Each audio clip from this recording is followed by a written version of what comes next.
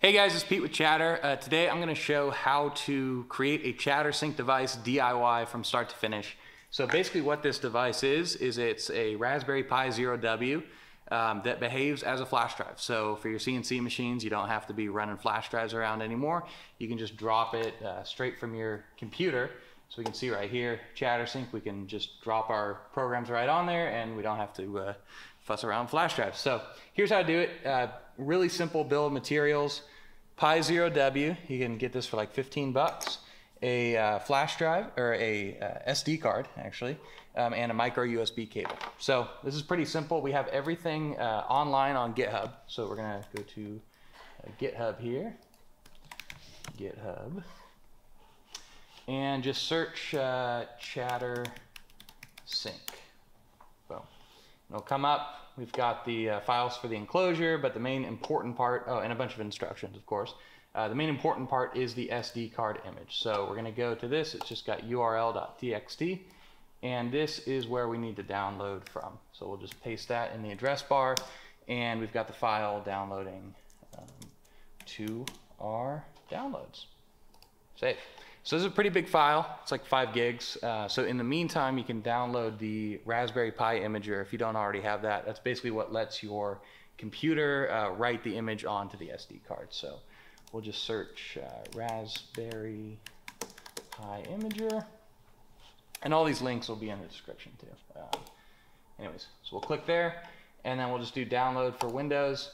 I've already got it installed, but this is where you get it. And then once this downloads, we'll be able to put the image onto this SD card right here. So now that we've got it downloaded, we're gonna go to our Raspberry Pi imager in Windows, hit yes right here, and first thing you're gonna do is choose your operating system. So these are all the default Raspberry Pi like OSs. We wanna use the ChatterSync one, which has everything pre-configured already. So we'll hit use custom, and then I will just go to my downloads folder, if I can find it. So I'm gonna go to my downloads folder, and then right at the top I got chattersync.image. I'm gonna open that, and next we need to tell the computer what to put it on. So I'm gonna grab my little SD card and put it in a micro SD reader. Just plop that right in my computer. And a bunch of messages are gonna come up. We can just cancel all that crap out. Anyways, under storage, hit choose storage, and I'm gonna choose the SD card right there, SanDisk. Next, we're just gonna hit write, and then confirm everything's gonna be erased on there. That's good. Hit yes, and it's gonna go ahead and start writing. All right, so we got this completed imaging. So it's gonna actually mount this SD card, and we can see all the files in there on bootfs. If that doesn't show up off the bat, just pull it and put it back in. It'll mount on your computer. And now we have to configure the Wi-Fi. This part's really important. This is where people mainly get tripped up. This thing does not have a screen on it, so you have to do this part right, and it'll work perfectly. If you don't do it, you might have to redo it. So check it out. Basically what we have to do is put a file onto this SD card that's gonna tell it what our Wi-Fi info is. So I've provided an example here in resources, wpaSupplicant.conf. So I'm gonna copy this file here, and actually I'm just gonna right click in the root of this boot drive and hit new text document. I'm gonna call it wpa_supplicant2ps.conf. So we've got that file there that we just made. We're gonna right click, edit with VS Code or text editor, whatever, and we're gonna paste in what was there in the GitHub repo. And then there's just 2 things you need to change here. I guess if you're outside the US, change this to your 2-letter country code. And then for network, we're gonna type in our SSID. So for us, that's chatter testnet, and then our passphrase, which is ch testnet. And we're gonna save this file onto the root directory of this SD card here. So now that's there, and what's gonna happen is when this boots, it's gonna read that file, know to set the Wi-Fi information, and then restart itself on our Wi-Fi network. So from here, we're ready to go. We're gonna close this window out, and we'll just pull the SD card, and we're actually gonna start by bench testing this. So instead of going out to the machine and plugging it all in, we're just gonna plug it into our computer right here. So I'm gonna use our micro SD cable. What's really important is on this board, there's actually 2 things that are labeled differently. So one's USB, one's power in. This one marked USB is the one you want to plug into because that can actually do data over it. So we're going to plug this guy in and then just put the other end into the computer. So really it's going to be on the network and also act as a USB drive. So on the first boot, this thing has some housekeeping that it does automatically, so it might take like up to a minute or so in order to get everything set right. So it needs to take the image, expand it to the size of the SD card, needs to read that Wi-Fi file, get it on the network, all that stuff. So just be patient with this, and you're gonna see on your computer, it's gonna pop up as a drive, you know, it'll make that little sound, and then it'll probably go offline and come online again. So just be patient with it and let it, you know, basically just settle down before we go to the next step. All right, so this thing is restarted a couple times, and now we can see on our PC, we have the D drive, which is this guy, and there's a test file on there, which we can just open up with code. So this is it actually behaving as a USB drive like it would to your CNC machine. So the next important step is to figure out where this thing is on your network. It's gonna have an IP that's auto-assigned by your network, and we have to figure out where to find that. So there's a couple ways to do it. If you have a router you're familiar with, like we use the UDM here, it'll show up on your client list as ChatterSync there. And it's important to find the IP. So the IP for us is 10.0.1.133. Now, if you don't have access to your router's client list, there's another way you can actually do that, which is outlined in the README of our Git repo. So if you just search Wi-Fi, or let's see, network scan, I believe. All right, here it is. You're gonna install nmap, which is just a little utility in PowerShell. And then we're gonna run this command here, which is basically gonna search for anything named chatter on the network. I'm gonna paste that in my command line. I already have nmap installed, and I'm gonna replace this with the IP address range that I'm looking for. So if I look at this computer, this is on 10.0.2. You know, whatever. So we know this is gonna be there as well. So I'm just gonna replace that with 10.0.2, and it's gonna search range 1 through 255, and then it's gonna filter out things called chatter. So on my network here, we know we're 10.0.1, and then the ChatterSync is going to be 1 through 255. So we're going to run that scan, and it's going to find here, all right, we found the ChatterSync at 10.0.1.133. So the next step is to actually add it to VS Code as a SFTP client. Now you can, or as a server rather. So you can do this with, you know, FileZilla or whatever. We like the Chatter VS Code extension. You can see here, you can download it. It's free. It's awesome. And it just puts everything right here, you know, with your machine. So I'm just going to go to add new machine, enter the machine's name. We're going to be putting this on the Haas ST10Y. The IP that we just found is 10.0.1.133. The protocol is going to be SFTP. That's the secure one. The username by default is chatter. The password is also chatter. And we have added this. Now there's one last step we need to do in settings, is actually tell it where on the ChatterSync device to look. So you're gonna hit that button, because right now it's showing us our whole ChatterSync, and we just want the USB volume. So we're gonna change this to /MNT, that's where we're mounting, /ChatterSync. We're gonna save this, it's gonna refresh, and now we actually see those same two files that we had on the, let's see, on the USB mount, and we can see them right there. So let's just do a test of a file transfer. So I'm gonna come in here, let's just choose this, and I'm gonna drag it onto the ChatterSync. This is gonna go over the Wi-Fi and send the file. Now we're gonna see something real quick happen on the computer. It's gonna unmount the ChatterSync device and remount it. So it's basically the equivalent of pulling the USB drive out and putting it back in. And then now, when Windows calms down, come on, baby.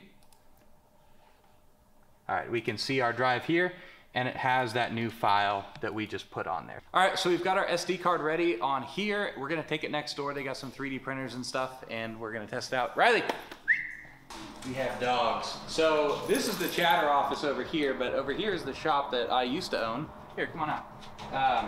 And now it is a fully working machine shop that's sold. We get to come over here, and we get to test new stuff out and hijack their 3D printers when we need it. All right, so this is Brody. I don't know anything about 3D printing, but Brody actually does. We've got a print going on the machine for this, so we're going to show you how to do that. But Brody, I think, has a couple tips or something on how it's printed or things to watch out for. So, what do you got? So, yeah, we normally just grab it right from the just from chatter.dev. It's got the new STLs up, so that's been nice to use. We like to use Crowley as our slicer of choice here, but whatever you want to use. In here, we just have it, make sure you have it set to whatever your plaster you're going to use. Like we like to use PETG here quite a bit, so we just have it set up for PETG. We get a little stringy here, so we like to run supports with running our PETG. The enders like to be stringy that way, so if you're running something like an ender or a PETG or a stringy plastic, throw some supports on there, but other than that, 0.12 to 0.2 layer thickness, prints just fine. So, cool. Yeah. So let's see. And so once we slice it, we'll throw in an SD card and got them printing over here. So we got two printing right here, coming out in some nice black PETG. They're just about done. One's got about 20-30 minutes left. One's got about 5 minutes left, and then they'll be off and we can assemble. So we jumped the gun on our recording. So we'll fake this part. All right, so we are done, right? Print is all done, all finished up. Cool. So I'm just gonna come here and just take it off. Let's restart. Let's give it a minute to cool. Okay, so this time we're actually done with the print, and Brody's gonna take it off, and I don't know. Yeah, so our print's all done here. We have about 3.5 hours to get it done. So here we are with our chatter boxes. We got some support material underneath to remove, but other than that, she's all good. There you go. All right, so we're gonna put this guy in here, and with any luck, snaps right in there. USB lines up, that's always a good sign. And then the top snaps right on, look at that. Beautiful tolerance. All right, so let's throw it on the, oh wait, actually, we need to do the magnets. Do you want to show them how to do that? Because I screwed up last time. So this is one of the versions with no little cutouts in the bottom, but we've got our magnets here and we've got our super glue here. So let's go ahead. A little dab there, a little dab there. Nice and even on either side. Grab our two magnets. Put one and one. There we go. And there we go. And just like that, let it dry for a few seconds, and we'll be good to go. Cool. Yeah. Shall we? Let's throw it on the machine? Yeah, let's throw it on the machine. Alrighty.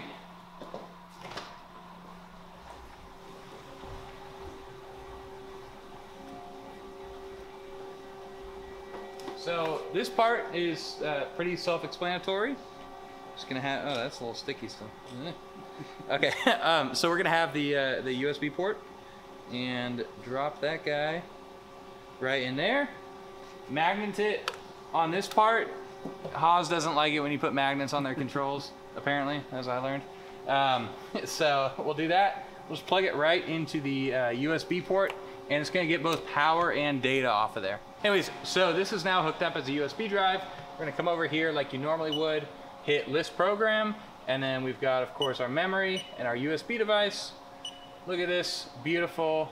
We have our test program on there, as well as the thing we had just sent to it earlier. Boom, there we are. Now, one thing to note on this ChatterSync device, whenever you're actually sending a file to it, it's going to disconnect and reconnect as if you've disconnected and reconnected a USB drive. So if you decide to run a program off of it, be very careful that nobody else is running onto it. We recommend not to run programs off of this. Just do, same rules as you normally would with a flash drive. You have this program here. All right, all good. F2, copy onto memory, and then we're not gonna overwrite what they have. But yeah, so keep it pretty simple. The other cool thing about this ChatterSync device that I should mention, it's not just for pre-NGC Haas's. If you have a FANUC machine like what's over here, let me just pull this off.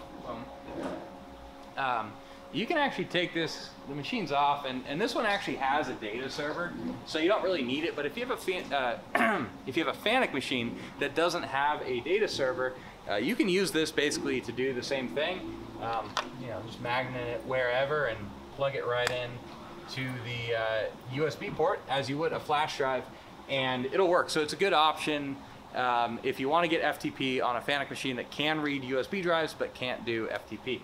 We've also tested this, or I haven't, but users have tested it on Herco's, Mazaks, I believe Siemens controls, and a couple others. So it's a pretty universal thing. I know the biggest application that people tend to use it for is those Haas pre-NGC machines. So anyways, try this out. Let us know what you think. If you have any questions, you can always get support inside our Discord server, or you can just email us at support@chatter.dev, or me directly at pete@chatter.dev.